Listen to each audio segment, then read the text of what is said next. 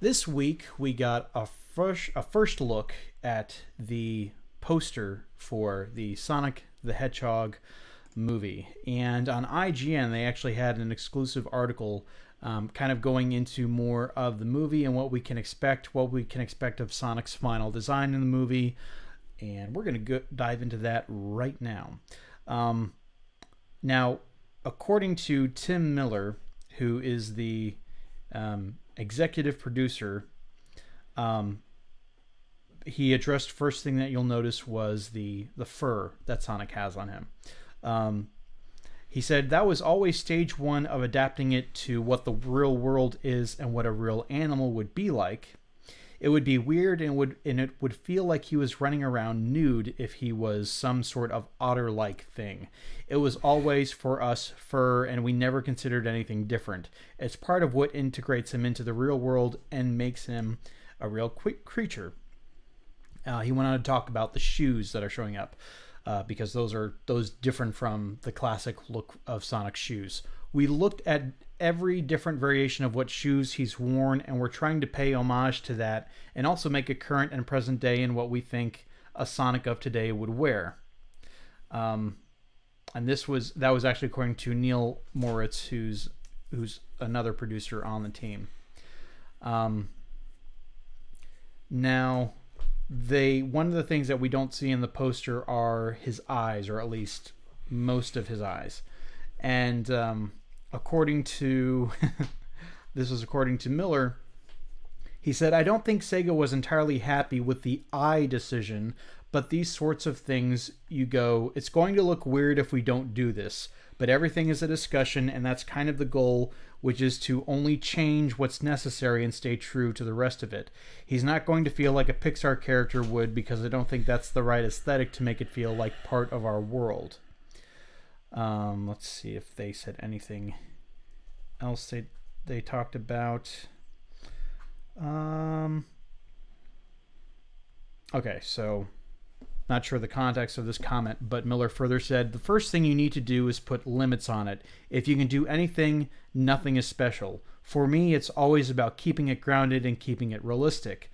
We had some time to figure out the speed, what it looks like, what it feels like for a character to do that, and how it relates to our world. It took a little trial and error, but that's animation and figuring out what the effect looks like and what it does to the rest of the world around it. The speed changes over time because he evolves, because he can't do everything at the beginning of the movie. It's finding the visual language and figuring out how it's going to evolve over time."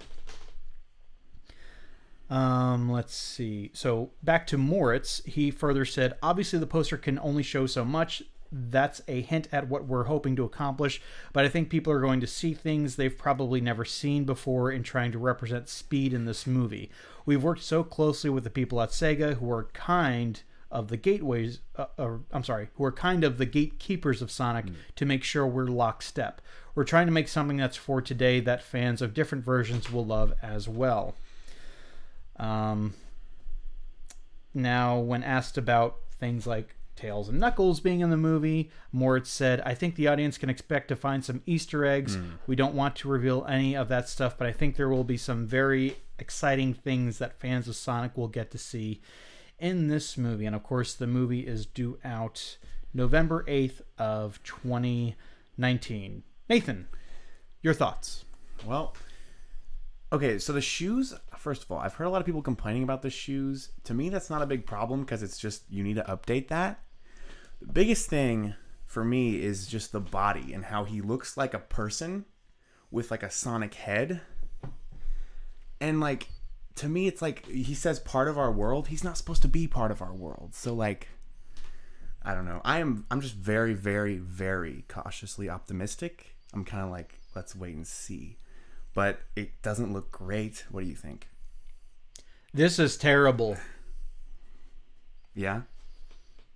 I'm the biggest Sonic apologist, defender, whatever you want to call me. I'm very much an optimistic when it comes to stuff. I'm not just an optimist when it comes to Sonic stuff. I'm an optimist when it comes to video game movies. And Moritz and Miller, what is that their names? Yeah. You guys are on track to ruin this. I mean, I cannot express how concerned and worried I am about this movie. This, honestly, it looks like this is going to be the Super Mario Brothers movie, but for Sonic. Oh, you mean like the one back in the 90s? Ugh. Yes. That honestly is a fair comparison, probably. I think it's going to be that bad. Unless they don't change this right away. They need to change this. Okay, I'm with you on the shoes. I don't mind the shoes. People were ripping on him, and it's like he's worn different kinds of shoes. Right. I'm good with the shoes. I don't like the way that his arms look, and his arms. By the way, this is okay. Sonic Boom was a better redesign than this Sonic with the scarf. With the scarf, Sonic, and the bandages and stuff. And in that one, he had blue arms, not the flesh toned arms, and it looks like they're going that route with this too. It looks like he doesn't have gloves. Yeah, which would be lame. He's got really, I think I saw someone termed it as delicate fingers. Yes, it looks like he has delicate fingers.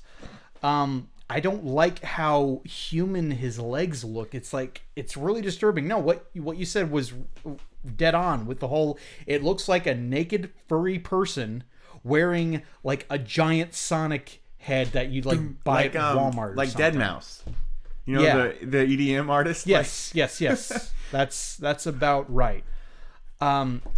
It's just it's utterly revolting to look at. There was a fan-made movie that came out a few years ago that was just put out on the internet. It had like a bunch of internet celebrities in it. And that had like a CG Sonic, and very much aesthetically more pleasing than this one. I'm okay with fur. Right. Okay? I mean, I feel like what he said was true for the most part about fur, you know, because otherwise, he'd be like smoothed over. That would look weird. Right. And the thing is you can kind of, even in the games, like they kind of do a bit of a CG texture on it where he's not really smooth per se. Like there's some like fur kind of texture to it. But I guess they keep that down to a minimum to keep with the original design. Yeah. And I'm fine with that. You can do fur, although technically hedgehogs aren't really, they don't have a whole lot of fur. They have quills. Mostly it's quote like on the backside, which it should be in the movies, hopefully. Yeah. But like if it's really detailed fur, that's going to be creepy. And the eyes, dude. Yeah, okay. What he's so it sounds that scares to me the most what he says about the eyes. The comments he makes. Let me go over that. Oh, I don't think Sega was entirely happy with the eye decision, but these sorts of things it's going to look weird if we don't do this. Okay. You want to talk about realism? We're literally talking about a blue hedgehog that stands on his hind legs and can run at supersonic speeds, and you guys are worried that it's the eyes being connected as one kind of giant eye. That's what's gonna mess it up. Yeah. And they established that. I want to say they made some comments.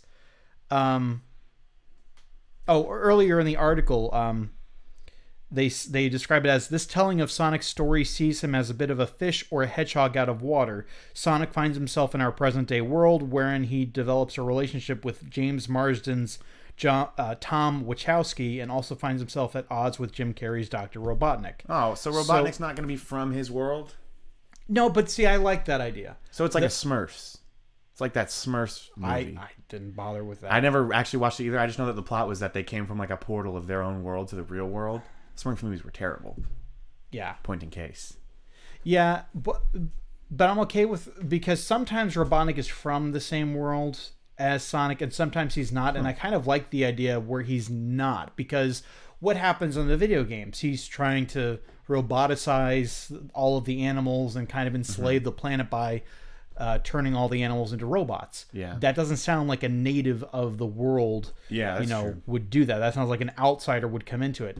The Sonic comics that Archie adventure series made kind of did that same thing. There was like this war between, the lore of that was about like the war between, I think they called them overlanders, the humans, and then the animals weren't really called animals, but they were at war with each other, and he was kind of like this scientist who helped them win against the Overlanders, and then he betrayed them. Mm-hmm. So I kind of like that idea of just him being, he's an outsider and he doesn't belong.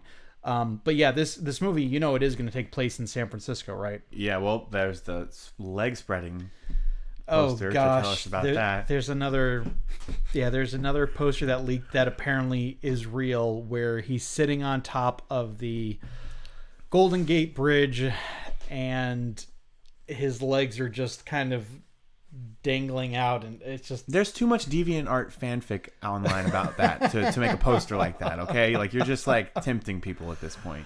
oh my goodness, I'm so worried about this. Yeah. I say cautiously, really, really cautiously optimistic because, like, I don't know, maybe, like, there's, to me, like, even if he looks different, like, to me, there's, like, a really slim chance that, like, he might fit, but, like, yeah, I don't know, either that or they change it, which would probably be the best option. And what they could do with his design is they could, if they're worried about the connected eyeball, well, then you just bring his brow down so that they're not technically connected. But then when you look angry all the time, I don't know. Only if you kind of like bunch it up. Like you could actually make it so that if it bunches up, then sure. It doesn't even have to be like that. Yeah. They could just be bigger. But do you know the reason why his eyes are like that? No. Have you ever seen a hedgehog's face? Yes. Like it's that kind of design where it goes around their face. Yeah, I guess that's true. Like that. That's why his eyes are like that. It's because a hedgehog. Different color goes around like that. Right. It's kind of like they have like their faces have like color. A dark fur, and then like there's a lighter, almost like a fur barrier that goes around before their quills start. Mm-hmm. So it works in real life. Why would you not? Yeah, it would work if his eyes look like those little black beads. That's gonna be so creepy. And if he has sneakers, why wouldn't he have gloves? Yeah, See, I was trying to tell, and I really can't tell actually. Like he still could. I don't know. It's hard I don't know. to say. From the picture, it doesn't look like it to me. Yeah, I don't know, man. But yeah, there's plenty of people who have kind of gone in and filled out details. One of them I thought was actually real, where it looked like a real hedgehog, and I was just like, nope. No. When I saw a picture like that at first, I thought they had literally like brightened up the poster and like found it. Yeah. And I was like, no way. No. This is all wrong. And then other people have actually been like, oh, well, here's how you make it look better. And I wish they would hire these people. Yeah.